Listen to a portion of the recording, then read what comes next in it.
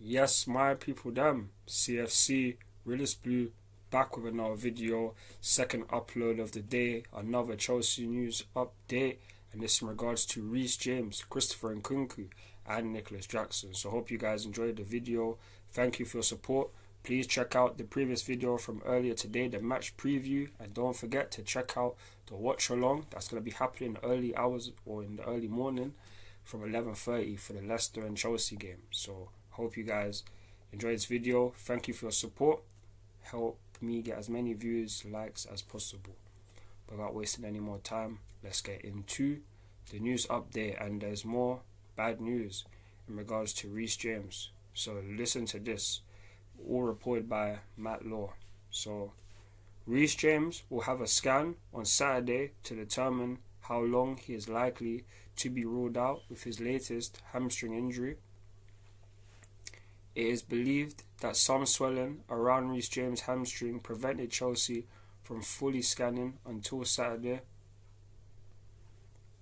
It is understood that Reece James is devastated over his latest injury setback, with the club doing everything they can to support him. And change of plan, Reece James will have a scan next week to find out how long his latest hamstring injury will keep him out. And this is just more jarring news in regards to Reece James. Of all the videos I've done recently on all of his injuries, this is just keeps on getting worse at this point. Like, the guy hasn't been here for the majority of the time. And just look at this from BBC Sport. Reece James' injury record since the start of the 22-23 season. 87 games for Chelsea, 30 games for Reece James, and 22 starts. Everything else, as you can see, minutes played, match started, matches missed. He hasn't been here for the majority. And this is the most common theme. And I'm not going to sit here and say that Reece James just likes this to happen, because no one want to be injured this much. And I know there's going to be people out there who are going to be like, oh yeah, like he's finished. And to be honest with you, he could be. He could be at this point. Like, I am someone that wants Reece James to be coming back, to be playing at his highest level. But whether we like it or not, the amount of times I've said come back healthy, you've come back numerous amount of times, and you just get injured again. Like, if it's jarring for us as fans, then imagine what it is for a player like him.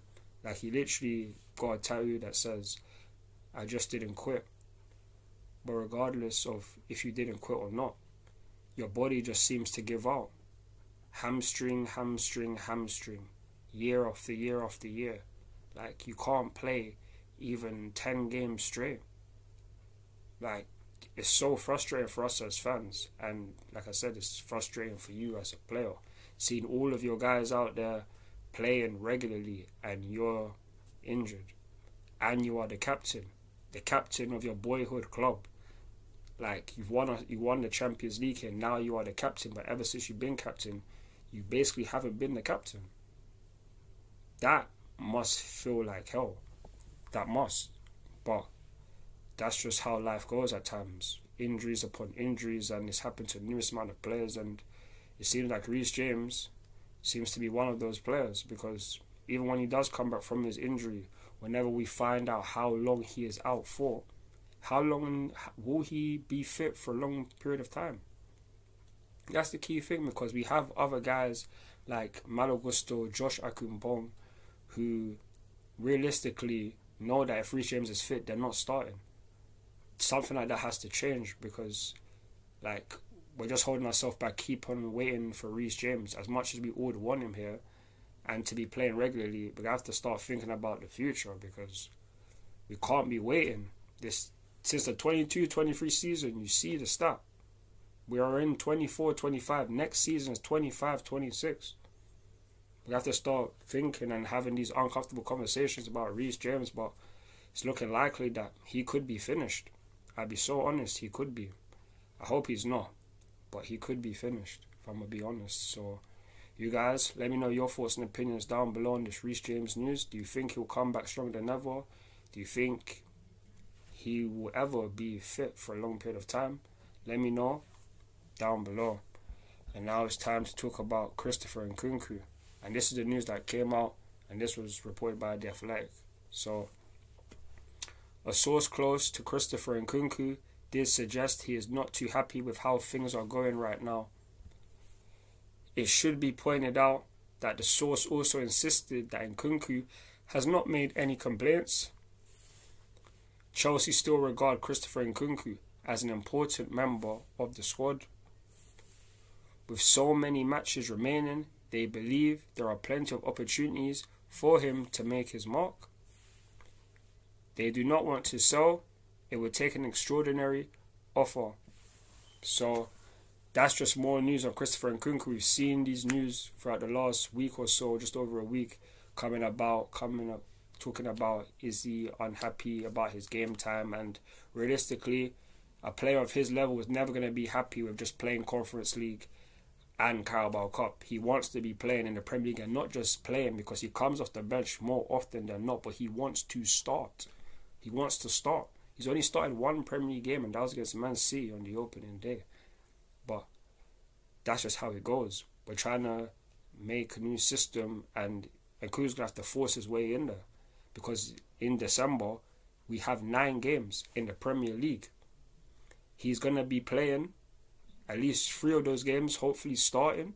And when he does start, or whenever he does come off the bench, he needs to make an impact to force his way into the starting 11. He has to. He has to give Enzo Maresca some headaches and some choices to make. Because if all of that stuff, all your goals, you scored 10 goals in all competitions for us, you're the only player that can say they've contributed in every single competition, realistically, with important goals. Important goals. So, for me, I really hope that you get your chance, because I believe you are a top talent. And without any shadow of a doubt, with all the players that haven't been playing regularly and are on the bench majority of the time, you are the number one that needs to be playing regularly, because you've been doing the utmost. And like I said, in every single competition, you have contributed and given us important goals. So yeah, I just hope that you do get your chance.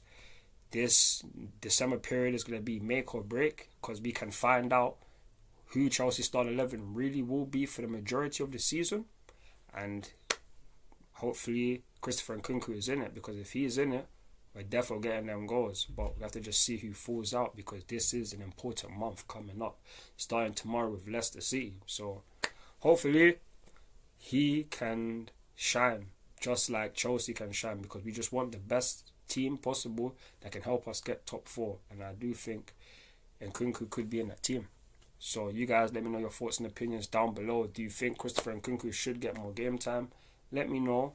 And now to move on to the last topic, and this in regards to Nicolas Jackson, reported by The Athletic as well. So, Chelsea regard Nicolas Jackson as one of the top 3 centre forwards in England's top division. And if I'm going to be so honest with you, I absolutely agree with him. The only 2 people right now that I would put above Nicolas Jackson realistically is Alexander Isak and Erling Haaland. I know Ollie Watkins is very good, but for what Nicolas Jackson does for Chelsea with the link up and score, like he links up with Cole Palmer, he links up with so many other guys, he is a top quality talent. The goal scoring as well as the assist, he contributed in his first season 17 Premier League goals, and in just 11 matches already he has 9 goal involvements.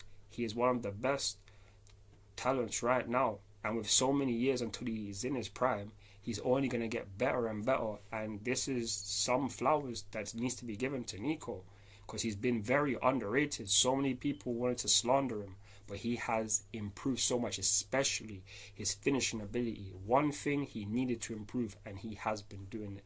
Scoring most of his big chances. Can't say every single big chance, but not even Haaland scores every big chance. So Nicolas Jackson, big you up, man. Big you up. I hope you have a very good game tomorrow, because you're most likely going to start, and hopefully you can score some goals, because like I said already, in this December period, it's make or break. We will find out who our starting 11 will be, in my opinion, as well as seeing will we be contending for the top 4, or can we compete for the top 4. That's just my opinion. We need to go on a win streak, so hopefully we can.